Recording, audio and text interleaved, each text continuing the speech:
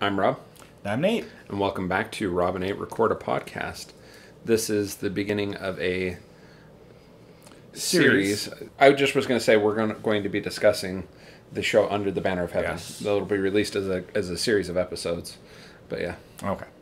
All right, so I wrote an introduction for this. So, making some waves, and I want to position this in time because this show is airing currently. So we are recording Memorial Day weekend, 2022.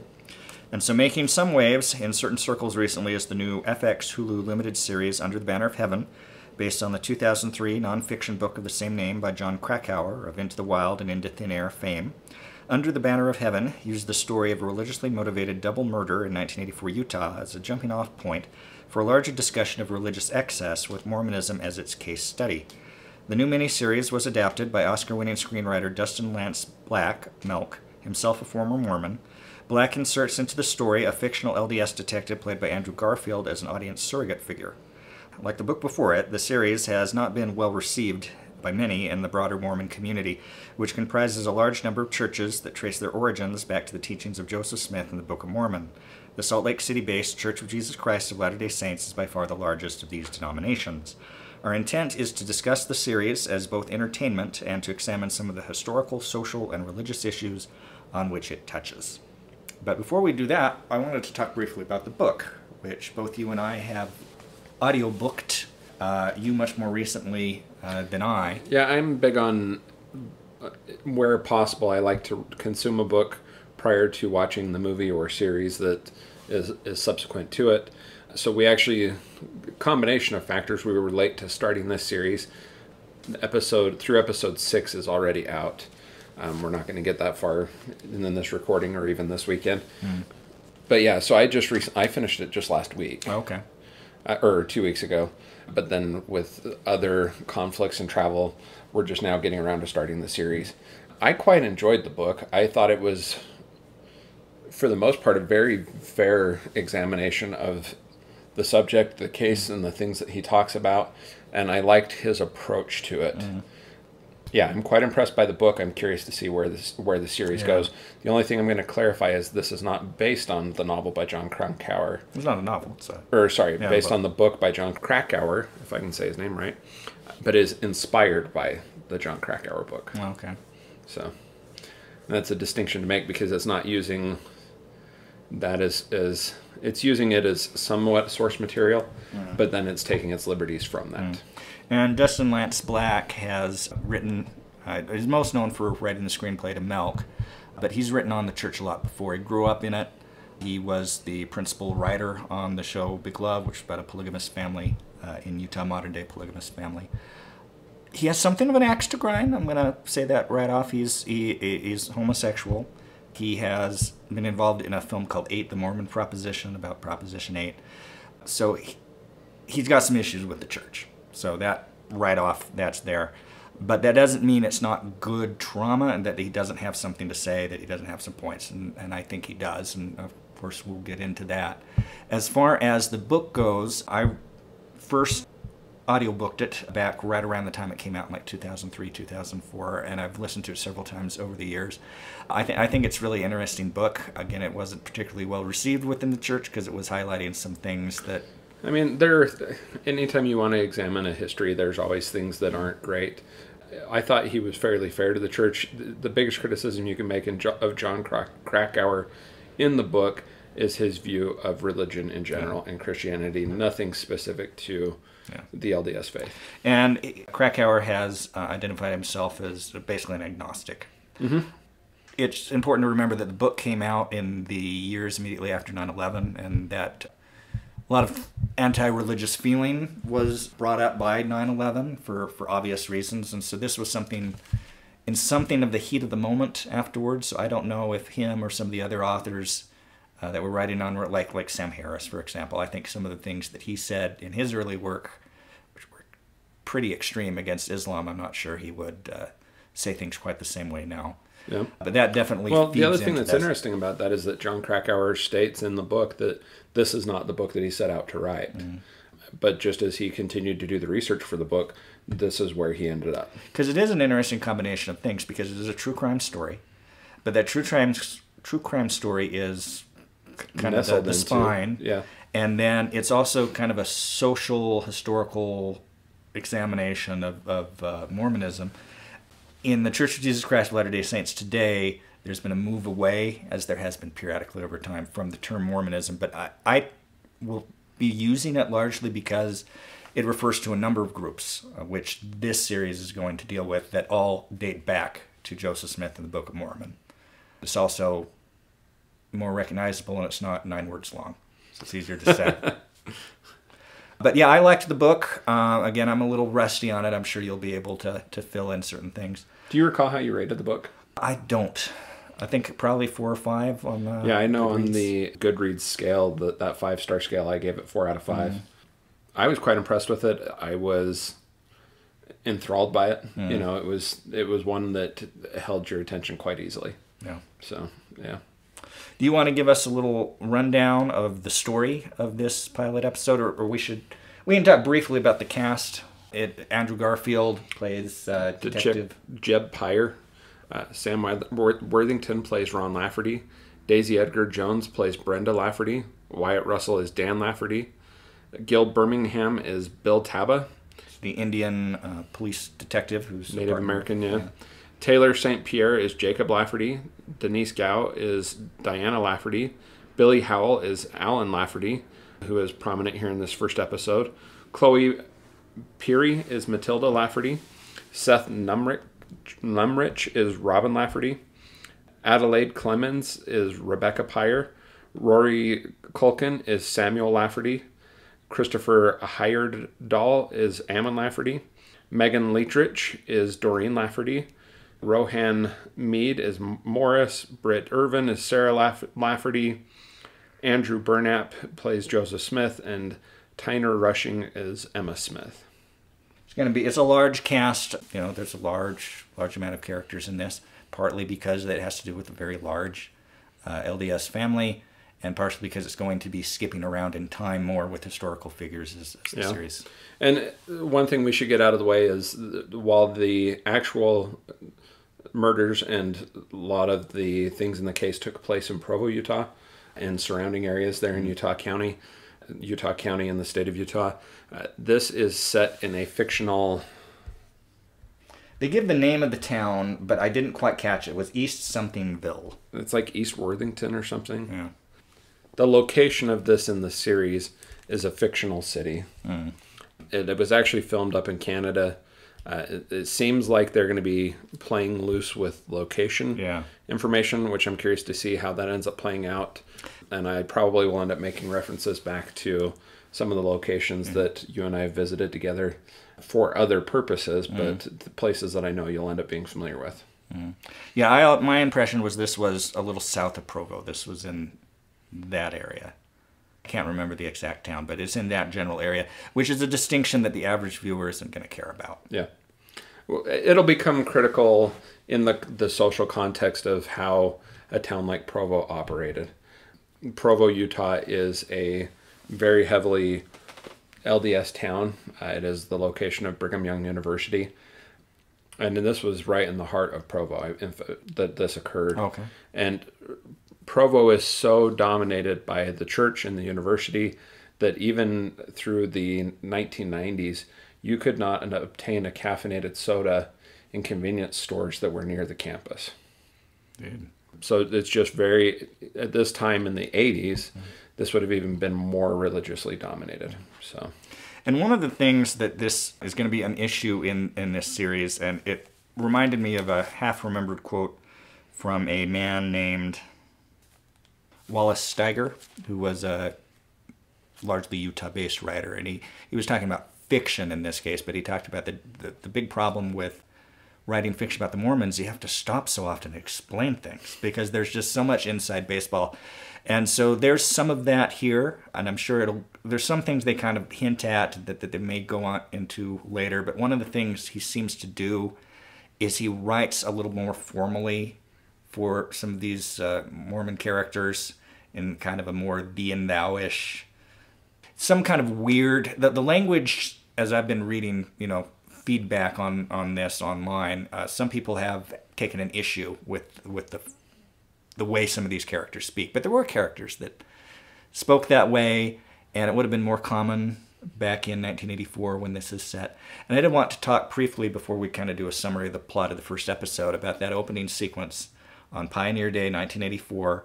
Detective Pyrie is in his front yard working on his lawnmower, playing with his two daughters, and that is the world of my earliest memories, because we both lived in Utah in the early 80s. But that idea of being outside in the grass with a parent and a Sunday and riding around on your bike, I mean, that is very formative for me. So I did respond to that.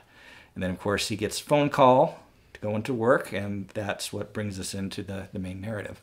Yeah. This episode centers around the discovery of the two homicide victims. Brenda Lafferty and her daughter. 15-month-old daughter, who both had their throats slashed. It was very vicious, brutal murder. The wife, there was a cord cut off of a vacuum wrapped around the wife's neck before her throat was slashed. And the daughter's throat was slashed so severely that it nearly decapitated her. Just very brutal, and they were found in their home in central Provo, Utah. But this episode centers around the discovery of those bodies, the detectives being assigned, going to the scene, seeing things, starting to process the scene. And while they're there processing the scene, Alan Lafferty, played by Billy Howell, approaches them. They take him into custody as a suspect, take him back to the station, and as they start the process of the investigation, are also starting his interrogation. So, which he uses to start kind of monologuing on the morning. It also uses it as a cause to give back history on the family and his meeting his wife. Yeah, so that's a lot of that first episode is the background to the Brenda's background from Twin Falls, her father being some kind of agricultural scientist and a bishop, and she wanted to be a broadcast journalist. Yeah, read the news. And so she left Twin Falls to go down to BYU. Before she'd even graduated high school. And this was more common back then, but there was a process whereby you could just go down to BYU early and finish your high school degree and just go right into college. So she would have been around. The same thing happens in the book Educated. Oh, okay, yeah, that's true. Yeah. And then she goes down in right around 1980 and ends up meeting Alan in church. Yeah. And Alan takes her up to a family gathering where we meet the Laffertys and get a weird vibe from them. Yep. Especially the father. Yep. Very kind of stern patriarch. And this is right as the father and mother are supposed to be being called away on an LDS mission. Senior mission. Senior mission. And he talks about how it's not the best time being hard economic times, which works because they were kind of hard economic times right at the turn of the 80s. Yeah. But they meet the various brothers. Well, that timeline is a little bit odd because they were on their mission when the murders occurred. Okay. Yeah. So more liberties. Yeah. But they meet the various families. During the interrogation, Alan talks about how one or two of his brothers seemed to be rather interested in Brenda because she was quite beautiful. And the actress that plays her, Daisy Edgar-Jones, is rather striking. I think they're using that as a mechanism to set up things that are going to come up later in the series. Yeah, I can kind of sense that. Yeah. Yeah. So the sequence where they have a neighbor that needs their help moving some land so it doesn't get repossessed by the federal government for a highway project, and so they decide they're having a reunion or something. That's where Alan brings Brenda to meet the family for the first time, and so they take that Saturday to help move all these rocks off the land, and they show how Brenda is a little out of sync with the Laffertys because all the men are going through the field to pick up the extra They're doing the rocks, work. And the women are all around where the food and the water is. Doing the quote-unquote support. Yeah. Yeah. And she decides, I'm gonna go there and help them with the rocks. And the prospective father-in-law, the Lafferty patriarch, is not very impressed. passive-aggressive, talks to his son as he's kind of dividing up what people will be doing while they're on the senior mission. And it's like, it looks like you have your hands full. Keep working on that. There's a couple of references to things that will come in more later. They talk about the One Mighty and Strong, a little bit about the first vision. We see some Joseph Smith translating and a few other early church history moments in flashback. They make reference to the Mountain Meadows, which will definitely come back into this. Yeah. There is a line where Alan had left the church sometime before this, or that's how he describes himself as having left. And he kind of goes on this monologue about problems in church history and secrets in church history. And he says that this faith, our faith, breeds dangerous men. I don't know if breeds was the word that I meant to write down, but that dangerous men come from the faith, which is one of the controversial things about this idea that it's painting Mormonism as a particularly violent faith, which I'm not convinced that it's particularly violent. There's always been violent acts carried out in the name of Christianity by various sects. Or in all history. Religious groups, yeah. Yeah. But are you going to say that the LDS faith breeds more of that than anyone else? Yeah. Different people will come to different conclusions, but I mean, it's also, by comparison, a relatively young faith. So. Yeah. And in the context in which the church was, moved more or less progressively westward for its first number of decades before ending up in Utah. So it was always kind of a frontier faith, and frontiers tend to be violent, and they encountered a lot of opposition from those around them. So that, I think, really needs to be taken into account. They weren't, just out in the suburbs being a-holes for no apparent reason. I mean, there's historical context for a lot of the violence in early church history. So the episode more or less ends when they're looking for the various Lafferty siblings. They find, which one do they find running outside the hotel? Oh, it was Robin. Oh. Robin Lafferty, played by Seth Numrich. Okay. So after they brought Alan in, he said, if somebody's after my family, you need to go out and find my brothers and sisters. And so there's this kind of a funny scene where Detective Pyrie calls his wife, said, do we have an old war directory? Because we used to be in war with them. Maybe we can get their numbers. Well, they're looking for previous addresses. Addresses to go and look for them. Because Alan says, my brother's moved recently. I don't have the address. But they find the current home of at least one of them, and it's obvious that people have left in a hurry. And eventually they track them down to this hotel, and Robin runs away to the back, and so the cops go and get him. And the Indian detective... Native American detective. Bill Taba, played by Gil Birmingham. Okay. So he knows from a conversation earlier with Jeb Pyrie that they had been in a ward together. And he says, these people know you. They may know where your wife and kids are. I'll handle this from here. Go home to your wife. So he goes home. He has a little conversation with his mother, who's in dementia, who lives with them. And then a little scene with the wife. And that's more or less where things end on this episode. It's intriguing. I'm intrigued. Yeah. The reviews I've heard of this thus far have said it takes a couple episodes to get going. But that once you get further into the series, you have more appreciation for the early episodes. So not horribly impressed yet, but that's common with a pilot. My only critique of this episode so far, can you guess what it is? It's going to be some inside baseball, something about a location, some minor point. Nope. No. It's that closing scene with the wife. Interesting artistic choice to end with unnecessary nudity. She climbs into the shower with him. That could have been done without showing things and been just as effective. So interesting artistic choice there. My only criticism of the series so far. So, yeah. Well, we'll be back in the near term with more Under the Banner of Heaven. And I'm Rob. I'm Nate. And this is Rob and Nate Record a Podcast. Yeah, it's dark for 4 o'clock. It's because of the clouds, the storms.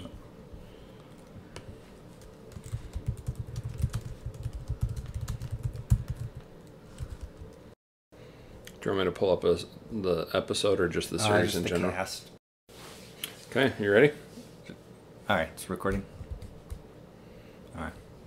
I like that the recording's my job and you worry about it more than I do. Yes, indeed. Only sometimes, though. Yeah. You ready? I'm going to go. Introduction to my introduction? Krakauer. Hold on, I can find it, actually. I've seen it a couple times. Or I thought I could. Yeah, the I think I also noticed the depiction of garments, yeah, I saw that period too. garments. So Yeah, I didn't really have a problem with that because it's period. They weren't doing it egregiously Yeah. or mean spiritedly.